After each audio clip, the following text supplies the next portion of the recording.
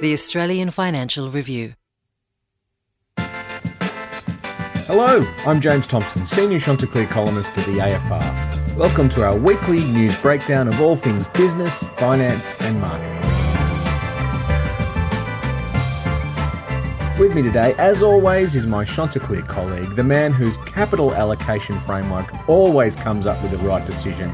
It's Anthony McDonald. Anthony, how are you? I think my framework says more maintenance CapEx, please, post-reporting season, James. Fantastic. Well, this week we dig into the big issues raised by the government's intergenerational report. We examine Qantas's monster profit and look ahead to the next week's key update on inflation. But first, Anthony, earnings season is all but done, mate, with a couple of stragglers to come next week, so we thought it was time to break out the champagne and announce a few awards from the earnings period that's been. But we have thought a bit laterally here with the names of our awards. See if you can pick up the theme. Anthony, start us off. That's right, James. So first up, we've got the Walking on Eggshells Award for the most fragile company, and I'm nominating Iris. It's a financial software company.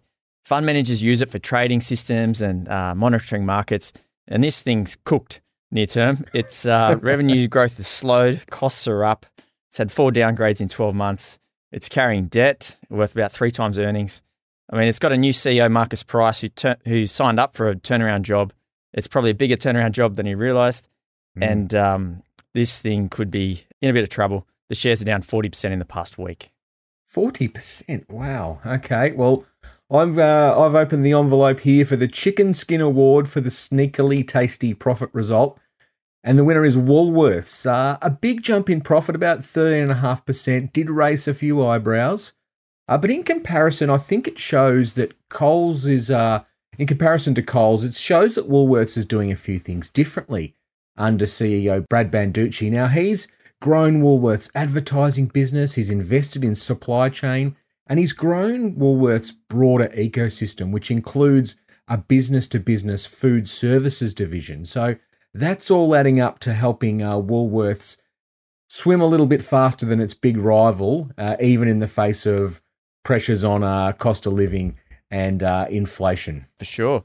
Next up, we've got the Wings Clipped Award for the company that's had to change its behaviour, and that's Perpetual, whose board hired a CEO 5 years ago to use its lazy balance sheet to grow and take this 130-year-old fund manager global.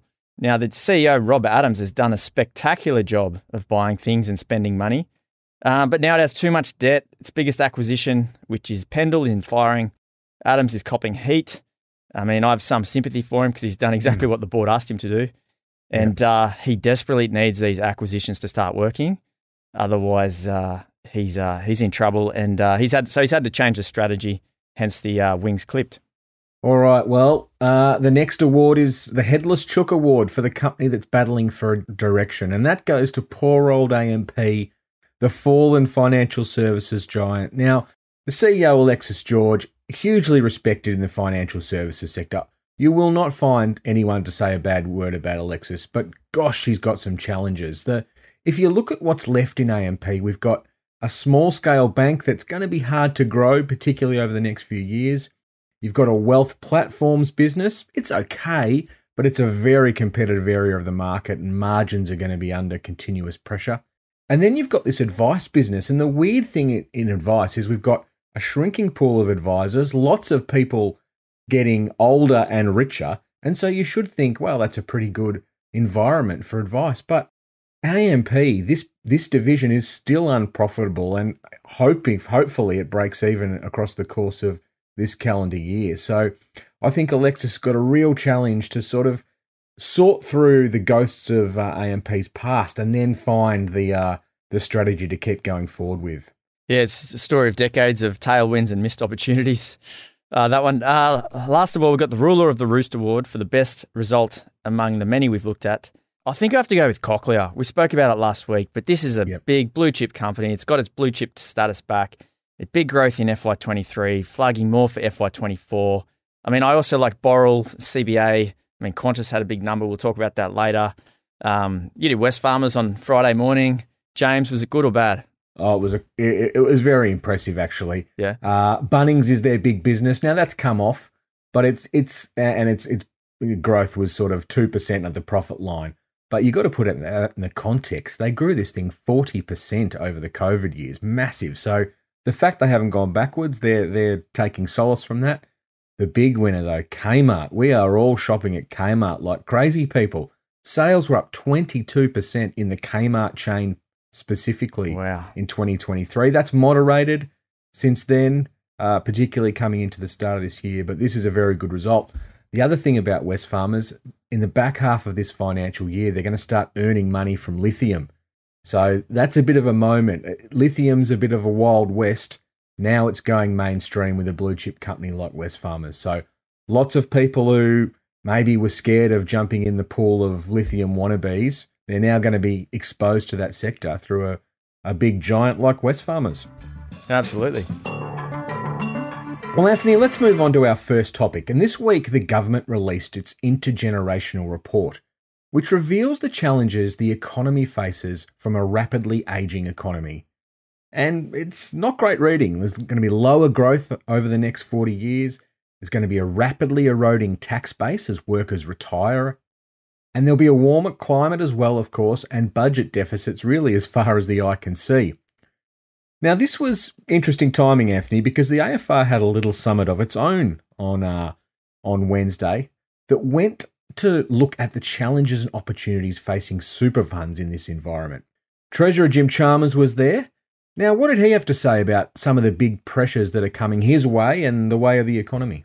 Well, he said he's got 5 big pressures. So the 5 big pressures on the budget are the NDIS, aged care, healthcare and hospitals, defence spending, and the rising cost of debt, just given that we've got quite a big pile of debt and the interest rates are going up.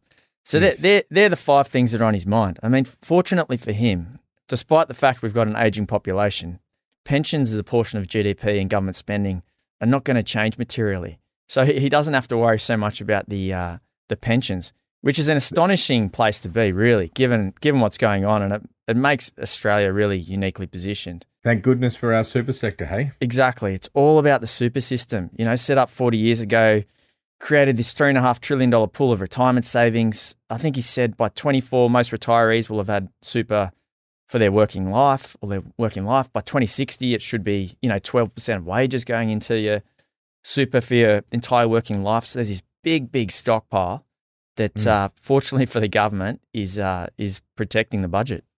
Yeah. And Anthony, that fits really nicely with what the AFR's little summit was about. It's an annual thing. We collect 20 of the 30 top dogs from the financial services sector talking about how Australian companies are funded. Now, historically, most companies got their debt from banks or offshore bond markets, and we don't have much of a bond market in Australia, and it's still mostly that way. But billionaire Anthony Pratt, who has the Visy empire, and former Prime Minister Paul Keating have been trying to change this and open up a third bucket where you would see Australia's $3.5 trillion superannuation system start to lend to companies. We've held this roundtable since 2017. It's a high-powered group of people in a room talking about very high-level issues. But, Anthony, how has the debate changed in the last 12 months, and how does it link back to this intergenerational issue? Yeah, well, Jim Chalmers actually explained this to me quite nicely afterwards. And he sort of pointed out that the debate was always Australian companies need more funding options, as Anthony Pratt's Visy Industries went to the super funds for some long-term debt, which he found very useful. And he's been trying to open up this market for others. I mean, that was kind of the dawn of this thing, this sort of roundtable 7 years ago. So, Chalmers sort of explained that as a supply side solution, get the supply of loans in front of the super funds and build it that way. But, 7 years on, it hasn't really happened. And so the debate's now switched to a demand side solution. So the demand side is the super funds who have this huge member base that will need retirement income more and more in coming years. So the demand side solution is basically saying to the super funds, you should invest less in equities, which are, high growth and volatile, and more in debt, which pays a yield, say 5% or so a year. It's a bit safer, and you use that 5% to pay out the retirement income. I mean, it's a neat sort of solution. To do it, though, everyone would have to give a little. Everyone that's in the current system making money in their current ways would have to think about changing how they do business. So, I mean, the banks would have to let the super funds into that sort of lending sector. The regulator would have to maybe rethink capital requirements and the amount of equity that's held against loans. So all these people were in the room, I guess, like NAB, ANZ was there, Australian Super, CBUS, IFM investors. So it was really quite interesting discussion. And then you've got, Anthony Pratt, Paul Keating, Wayne Swan, Jim Chalmers. Yeah, big issues, but there's just a disconnect, I guess, between all the different people. Yeah, well, and I guess in a way the most powerful people in that room were the super fund executives. How are they thinking of this? And how would this impact their returns? I mean, I guess lending to businesses by super funds would be good for the country in a way, but that's not what the super funds have got to worry about, right? They've got to worry about their members. Yeah, that's right, James. I mean, Don Russell, who is the chairman of Australian Super, he explained it really well. I mean, he said the key tenet of this defined contribution system, which we have in Australia, which we're not trying to change, right? We're happy with it, is that members put their capital at risk, right? They're the ones that take the investment risk. So if you're going to make them take the investment risk, you've got to actually give them a good return. So I mean, so the super funds have to be incredibly focused on return.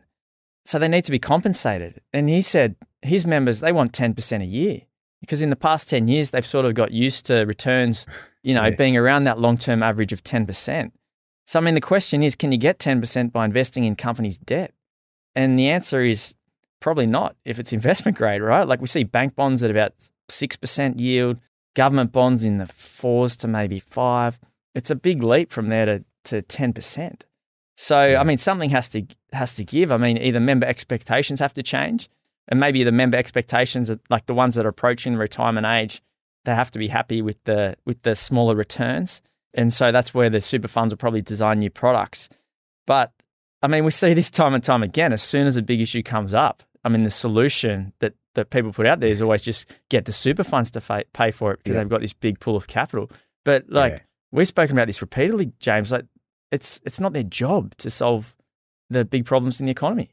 And it's not their money, Anthony. It's not, there's no sort of thing called the super sector. What it is a pool of capital of working Australians, and the money belongs to them. It's not to be diverted to every crisis that the government can't handle. And you're right, we've seen this. Housing affordability, or why can't the super funds do more? Venture capital, why can't the super funds do more? Well, the super funds will do some of that if they can get a return, but that return's got to be their first port of call because it's not their money, it's the members' money, and the members are relying on it to have a good retirement. So it is interesting.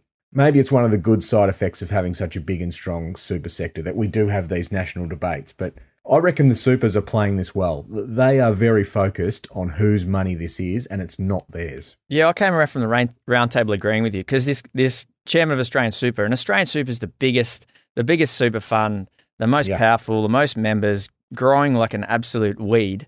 I mean, the chairman was happy to, in front of everyone. Paul Keating, who, he's can be quite a tough person to disagree with. I mean, Don Russell, he had no problem saying that, returns is where it's at. I mean, the other part of the debate in all of this is annuities, and these are products like private pensions. So they offer you sort of like a fixed income stream, and you're not so much investing for the capital gain. You're sort of giving that away, but in return, you're just getting this fixed payment every month, quarter or whatever, and you sort of live off that. I mean, at the round table was this guy, Apollo Global's Mark Rowan, who's out there in the market, one of the biggest annuity players in the US. And James, you interviewed him ahead of this. Yep. He flew out to Australia from New York for this roundtable.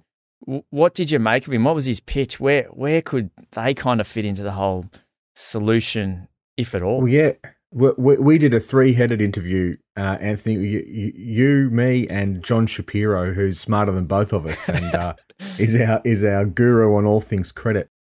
But I got to say, this was one of the most interesting interviews I've done in a while. The way this guy sees the world, basically, Mark Rowan's view is that the world changed completely in 2008, and we haven't really noticed it. So because the banks were at the center of the financial crisis, all the capital rules have changed, and it's become harder for banks to lend. Very deliberately, it's become harder for them to lend. And so what's happened, in has stepped a big group of private credit players who are now funding much more of business than they ever did. And Apollo Global is one of those private credit players. It likes private credit because it uses the private credit as the bedrock for these annuities it sells. We have a big annuities player here called Challenger, and actually Apollo has a stake in that business. And we have seen this push from the super funds to move towards retirement income products. So I think this is going to be a big part of the discussion. And, you know, what Rowan would say is that these two things fit together. Going into private credit and lending to business does help provide the cornerstone investments for these annuity products. So there is a match there. It might be a bit lower return than equities and shares and all the other fun stuff that super funds invest in, but it does match what you're trying to do in your retirement income. So I reckon Apollo is going to be a bigger player down here. And yeah, as I say, have a read on afr.com of what Mark Rowan had to say, because he's got a unique way of looking at the world, and I reckon it's pretty hard to argue with, Anthony. Yeah, definitely. I mean, the other thing I came away thinking about from the roundtable is, and Jim, I think it was Jim Chalmers or someone around the roundtable was sort of talking about this, and it's how much super should you have left over when you die? I mean, because whatever you don't spend while you're alive, I mean, that's kind of savings, you know, and the government and perhaps economists would see that as a waste, right? I mean, but do we expect retirees to live frugally and die with, you know, 20 or 30% of their super sort of unspent, or should they be spending it? I kind of think that people are happy to die with a bit of money left over to leave to someone, and they also can't forecast when they're going to die, and they don't want to run out of money. I don't know. What do you reckon? Well, I think of it through the lens of the intergenerational report, right? If the super sector is all about savings and it doesn't become about spending, then our economy is in serious trouble, because there's not going to be enough working Australians. So we need retirees to spend down their savings. We need them to keep consuming and going on holidays and buying stuff and being part of the economy. So we have to change this mindset. You know, we want people to have a full retirement. We don't want them to be living frugally, you know, hoping that because they're fearing that their money's going to run out. We need to get over that. We need to have the right sets of products and the right mindset that says super is something you save until your retirement and then you spend it. Because otherwise we're going to have some serious economic issues. We need that consumption to continue from that part of the economy. Yeah, I mean, it feels like the super funds are all preparing these retirement sort of products, which are going to switch to these income sort of products. I mean, there was one in the paper this morning, Australian Super again was talking about an automatic switch of members over at the age of 67 to like a drawdown or income stream approach. So yeah, I imagine we're going to hear more about this in the next few years as this wave of people gets closer to retirement. Absolutely. Well, James, let's move on to our second topic. And last week you called it the biggest result of reporting season, and Qantas didn't disappoint. I think you were definitely right. It handed down a staggering $2.5 billion record profit on Thursday against a backdrop of a fair bit of consumer unhappiness. Now, size matters, James, but you didn't think that was the real story here. It's not just about the profit. What is it about? I think it's about how this airline has changed post-COVID. The $2.5 billion profit was about $900 million bigger than any other profit Qantas has produced. That's important. That number's important because since the pandemic, Qantas has stripped out about $1 billion worth of structural costs. And so what Qantas is trying to do here is say, we have changed. It's trying to tell this is the message for investors. We have changed. We are now a lower, leaner, meaner business. And lots of people would agree with the meaner particularly. Yeah. But what that means, and because we've got this big profit, because we've taken these costs out, over the next decade, we're going to be able to afford lots of new planes, which we need as we refresh our fleet, lots of investment in various stuff to make our service better, but we'll still be able to pay dividends and do buybacks and do capital returns.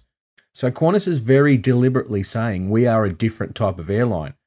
I think the problem on the other side is that customers have realised that too. Qantas is leaner and meaner. The service levels are different. Alan Joyce, the CEO, and Vanessa Hudson, the incoming CEO, both say that, their on-time performance is good and their cancellation rates are decreasing. Their service is getting better and will continue to do so. But I think customers will look at this profit and think, yep, Qantas has changed. My feeling as I've travelled was right. It is a different airline, and it's not the airline that you knew before the pandemic. Yeah, so it's absolutely creamed it in profit. I mean, Qantas is making much more money. Like out of every dollar it takes, it was like 20 or 30% margins, right? So it's making big fat margins. But shouldn't that just open the door for a competitor, James? Oh, it should. I mean, the domestic margin's around 20%, which is extraordinary. Before COVID, it was around 12%. It should open the door to a competitor, Anthony. That's what usually happens when you have really high earnings. Someone goes, okay, well, there's plenty of fat there for me. I'll take a bit of it. But I can't see that happening in the Australian aviation sector. I mean, there's a graveyard full of third airlines that thought they could do this. Compass and Ansett. You've even got the more recent example of Virgin, which it seems a long time ago, but it collapsed in the pandemic because it had been chasing this sort of profitless growth. It had been trying to take Qantas on in its own game, and it's just really hard to do. So, yes, those fat margins would usually open the door to a competitor, but I just can't see it happening here. But Anthony, I mean, one of the things that you've probably noticed this too, as you've travelled around corporate circles, there's real angst about Qantas. There's real sort of disenchantment. How do you win that back, and does a big profit like this make that harder? Oh, for sure it's harder, but if we're worried about whether they actually can win it back, like, of course they can. This company, like, Australians love to love it. We want to travel. We like that they're Australian and it's ingrained in their culture. And you just have to look at the loyalty program that they now have that people are members of. Like, we were talking about loyalty programs last week and the power of them. So Qantas Loyalty has 15.2 million members. It added 1 million members in the past 12 months. So, customers, that loyalty program means that customers feel like they're kind of invested in Qantas. Like there's plenty of people sitting on big points balances that like the bull dust sort of things that this loyalty program offer. I mean, I'm constantly surprised at the people sitting in airport lounges. They get to the airport early just so they can sit around and eat some sloppy scrambled eggs and some bacon. It's stuff that's worse than what you cook at home. But they like going to the airport and making the most of this silver status or gold status or the business lounge or chairman's lounge, which I've never actually seen but read a lot about this week, and it sounds like it's quite an exclusive club. It makes little sense, but customers love that experience. They love Qantas. And that's what's driving the outrage, because people want it to do well and they feel cheated when it's not. So that's a great point. You're right. We probably do in some ways hold Qantas to a higher standard, because you're right. We want it to do well, and I think we've known how well it's done in the past. That's a really good point. Yeah, I mean, so you've got a real turning point potentially here for Qantas, right? Alan Joyce, he's had the keys for what feels like forever. You've got this new CEO, Vanessa Hudson. She's coming in. She's been the chief financial officer. Yep. James, I think you've spoken to her a few times. I mean, is she going to be any different? I don't think so. The message is one of continuity, very definitely. They are in lockstep on strategy. And I think the thing about Hudson, she's worked all over the business. She's run the cabin crews. She's run procurement, food and beverage, knows this airline inside out. But she has been really the architect of this COVID recovery that's seen the massive losses turn into massive profits. So I think she's locked in on the strategy. It might be a different tone from Hudson. Different voice is always changes things a little bit, but I would expect the strategy is pretty set for a fair while. What do you think Alan Joyce's legacy is, James? I mean, he's a divisive character, but my God, the resilience and the sort of perseverance of the bloke, I think it's pretty impressive.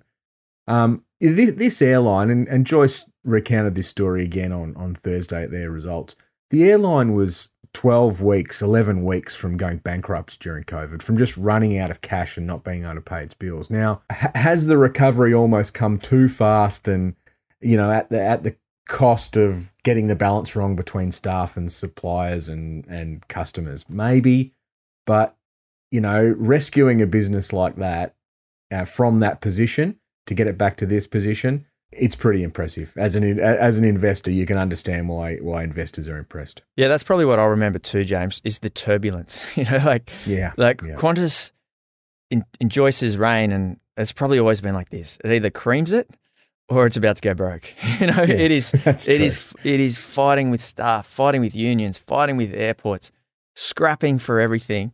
And then at the same time, it's got this hold on the government. It gets government assistance when required. It's quite a remarkable story. Yeah, absolutely. Well, Anthony, we'll come back after the break. We've got a big moment on Friday night with the Federal Reserve Chairman speaking, and we'll look ahead to the next few profits of next week.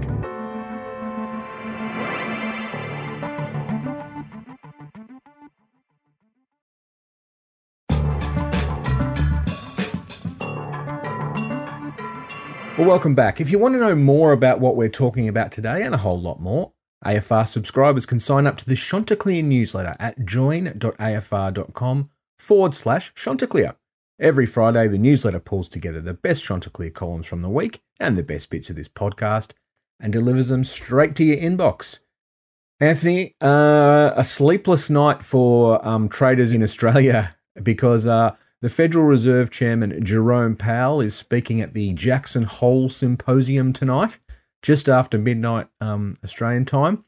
And he's going to tell us whether we need to be worried about further rate rises or tightening, or whether it's where the soft landing is on. What do you think the tone will be? Well, I don't really know, but I'll be keen to see it because, we've been so buried in results. You kind of forget that there's this financial markets and global economy that's going on. So we're going to have to switch back to worrying about it, aren't we? I think so, and that's right. But while we've been worrying about Qantas and companies, bond yields are just keeping ticking higher. The 2-year yield is over 5%. And every time the 2-year yield has peaked in the last 40 years, something bad has followed, because that generally means that there's a spike in borrowing costs and things start to crack. That negative credit event or that bad news generally comes somewhere between 7 and 12 months later. So it's looking like it's starting to peak again. So time to be alert, but not alarmed. Anthony, a couple more profits next week. What are you looking forward to? Yeah, Fortescue on Monday. Fortescue's right in the thick of the sort of China debate at the moment. We've seen the other big iron ore miners and other big resources houses come out and say that they're sort of watching China, sort of feeling okay about it. But Fortescue will have its own read, and I'll be keen to see what they say. Yeah, absolutely.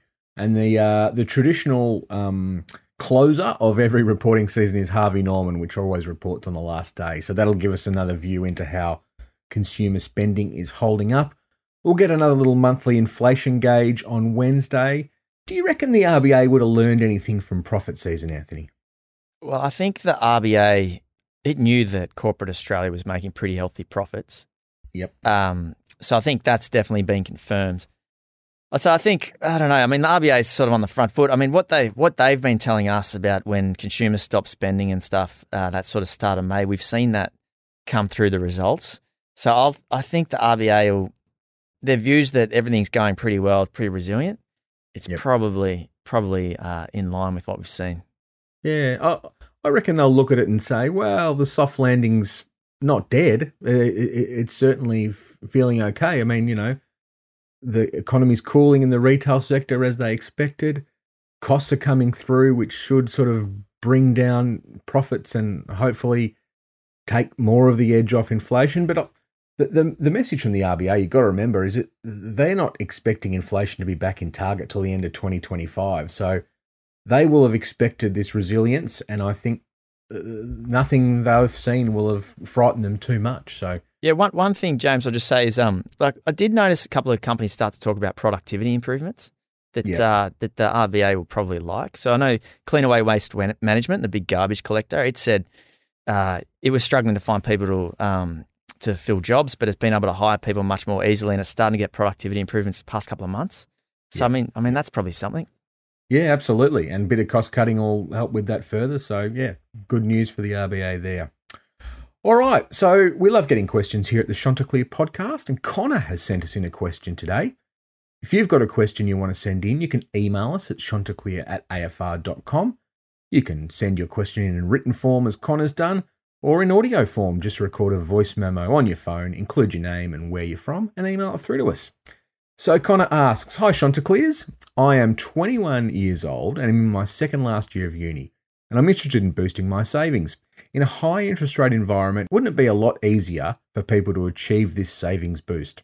So why exactly are people so fond of low interest rate environments? Thanks, Connor." Good question, isn't it, Anthony? It sure is. Just depends what side of the fence you're on. It doesn't Exactly. it? I mean, if you're a saver, yep, cheer the high interest rates. If you're a borrower, you want the low interest rates. But I think to Connor's point, I mean, the reason why you hear more about the low interest rates is because it generally encourages investment and pushes the economy along. But for someone like Connor, who's 21 and got it all in front of him, a period of higher interest rates, I mean, it's going to be good for his savings. Yeah, I guess the other thing, Connor, is people like low interest rate environments because that says inflation's under control. And inflation, as we've said a few times, doesn't really help anyone. It erodes the value of everyone's money. So a low inflation environment is generally accompanied by a low interest rate environment. So that's why that's the sort of perfect storm. But one thing it's interesting on this, Anthony, talking to a few CEOs, Darren Steinberg at Dexus and David Harrison at Charter Hall, two examples, they made the point that if you look back on the sweep of their careers over 30, 40 years, the interest rates sitting at 5%, that's not abnormal. That's normal. What we've seen over the last decade with interest rates getting very, very, very low and staying there, that's what's out of the ordinary. So maybe we all do need to, as Connor sort of suggests there, adjust to a period of higher rates. Yeah, 100%. Like the cash rate at 4.1%, that is still low. I mean, I think I'm paying 5.9% of my mortgage. That's like historically, that's still low. So yeah Connor, you might have to just rethink what a low and high economic or interest rate environment is, and we're still on the lower side of average. Yep, well said. Well, Anthony, congratulations on surviving your first profit reporting season in the Chanticleer chair. You've done a super job, so thank you. Thanks, James. It's been a blast. It's so great to get all these numbers and access to people. Absolutely, and we've enjoyed really bringing some of that to you on the podcast. We look forward to talking to you next week. If you like the podcast and you want to hear more, consider sharing or giving the podcast a review, as it helps other listeners find us. And don't forget to follow wherever you get your podcasts. At the Financial Review, we investigate the big stories about markets, business and power. For more, go to afr.com and you can subscribe to the Financial Review, the daily habit of successful people, at afr.com/subscribe. Chanticleer was hosted by me, James Thompson and Anthony McDonald, and it was produced by Alex Gow and Lap Fan. Our theme is by Alex Gow. The executive producer is Fiona Buffini.